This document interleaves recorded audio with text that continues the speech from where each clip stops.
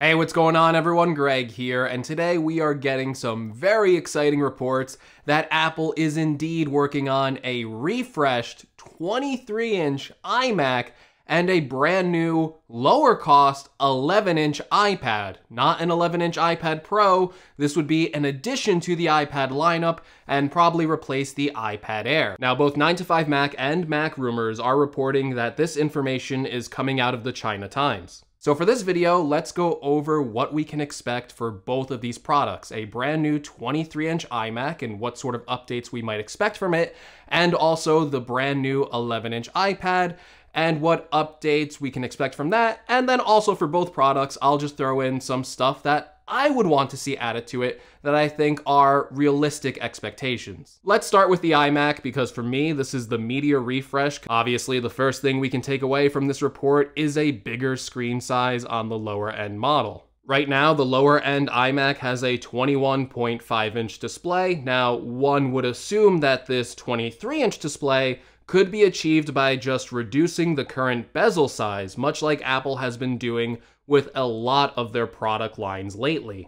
And if you currently cut out some of the space on the black borders on the current 21.5-inch iMac, it definitely looks like you can fit about a 23-inch screen size if you were to eliminate some of those bigger bezels. I would assume based on this reporting, if the smaller iMac is getting an upgrade and getting a bigger screen size, I would also assume the same is going to be true for the 27-inch model. Now, the natural conclusion after reading these reports is that Apple will follow the same strategy for the bigger iMac by reducing the black bezels and including more screen real estate. And again, if you were to measure that outright with the current 27-inch design and eliminated most of those black borders, you would get a screen size of around 30 inches. Conversely though, that isn't the only other option. We could see Apple follow a very similar strategy to when they updated the 11-inch iPad Pro and the 12.9-inch iPad Pro. So the 11-inch iPad Pro got a bigger screen moving from 10.5 inches, but the 12.9-inch iPad Pro stayed the same screen size, but reduced the physical footprint. Now, if I had to choose which one I would prefer, put me in the camp of getting the same physical footprint on the 27-inch model, but being upgraded to a bigger 30-inch display.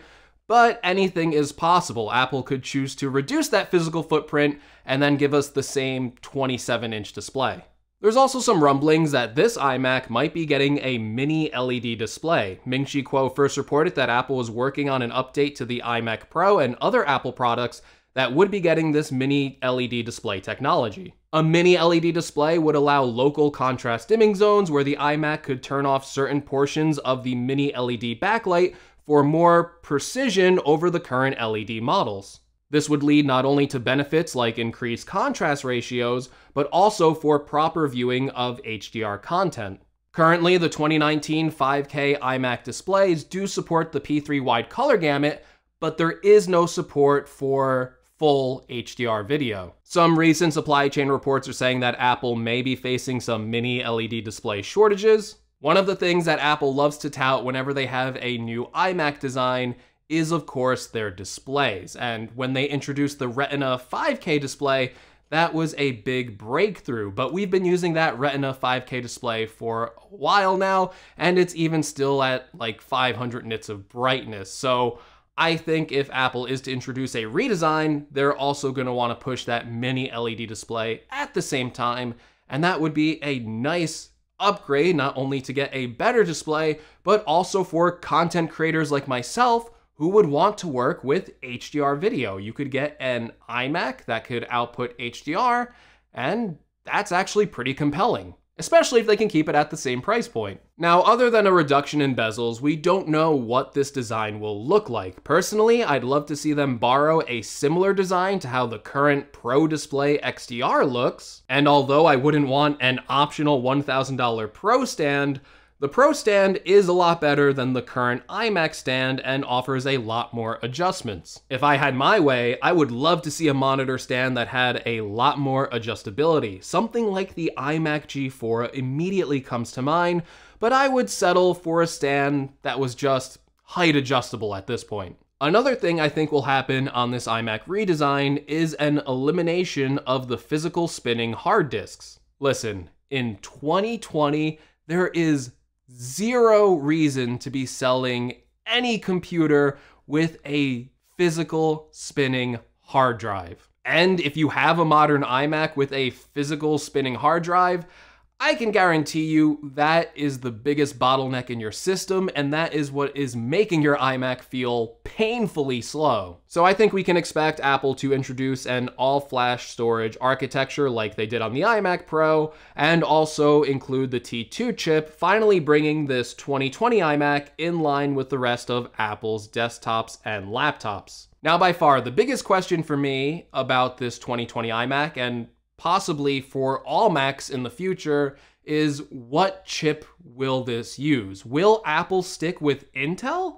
Or will they forge a new path ahead with AMD processors? AMD has been just dominating on the processor front lately, offering insanely better performance to cost ratios. Apple already uses AMD GPUs, so moving over to their processors might make sense, and we've also seen AMD processors discovered in macOS 10.15.4 beta code, so Apple is definitely testing these processors internally. However, there is also a third option, and I'm sure you've heard about it on this channel plenty of times. There have been rumors going back years now that 2020 will be the year that Apple starts transitioning away from Intel, not even to AMD, but to their own custom ARM-based A-series chips, the same ones that they use inside of devices like the iPhone and iPad. And while I would expect a MacBook to be the prime target for the ARM transition, John Prosser even told us on an episode of GadgetCast, link in the description, that Apple should have ARM Macs running by WWDC this year. So there's always the possibility that Apple has some higher end chips that we don't exactly know about that could fit inside of the iMac. And if Apple is planning an ARM transition eventually on all of their product lineups, not just the MacBooks, maybe they'll just rip the Band-Aid off in 2020, surprise us all with this super, super powerful processor that's ready for their desktop line,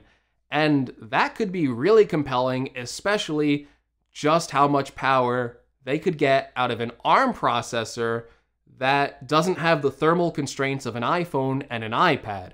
That iMac could potentially be super powerful. Now, although the processors are a huge open question, I think we can safely assume that Apple will continue to stick with AMD GPUs, and I think for this 2020 iMac, we will see upgrades to the recent line of AMD GPUs on their 7nm process. I also expect price points to remain pretty similar, so I would expect $1,300 for this 23-inch model, and then I would expect around $1,800 for this 27 or 30-inch model. The release date, according to the China Times, is in Q4 of 2020, so that's at the end of the year, but these are set to go into production in Q3. Now, don't forget, we still have one other product to talk about in this video, and that is the brand new 11-inch iPad. For the design, I think we can expect this to be very, very similar to the current 11-inch iPad Pro. And I think it will even include things like a back-connecting smart connector to allow connection into new accessories like the $300 Magic Keyboard that just launched, and I think we will also get support for the second-generation magnetic Apple Pencil. However, even though this will look similar to that 11-inch iPad Pro, don't expect this to offer every feature the current 11-inch model offers. Expect cuts in areas like the speakers. The current iPad Air only has 2 of those. Expect this iPad to come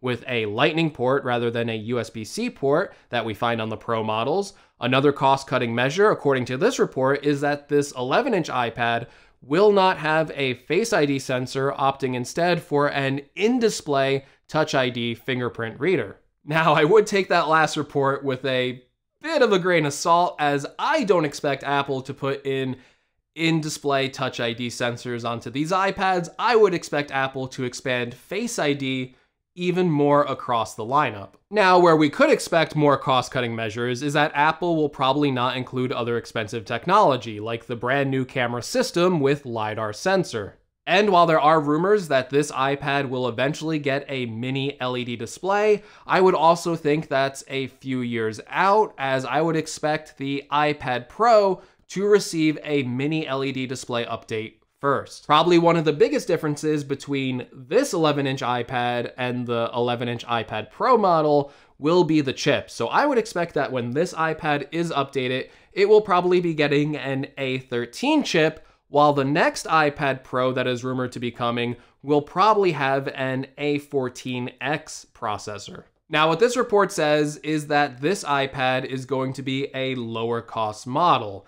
Now, what I don't think that means is don't expect this iPad that we're talking about here, this 11-inch iPad, to replace the budget option at $329.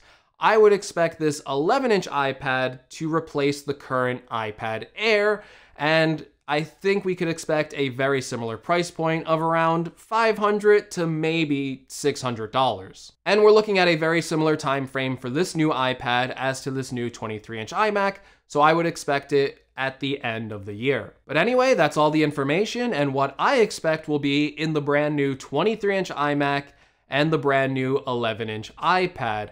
Please let me know in the comments below, what features would you like to see added to both of these products, and which one are you looking forward to more, a brand new 23-inch or 30-inch iMac, or a update to the iPad Air to make it an 11-inch iPad. Also, if you like this video, make sure you give me a like. If you want to see more from my channel, make sure you're subscribed. If you want to support the channel out in any way, make sure you check out some of the links in the description. And as always, thank you so much for watching, and I will see you all in the next video. Take care, everyone.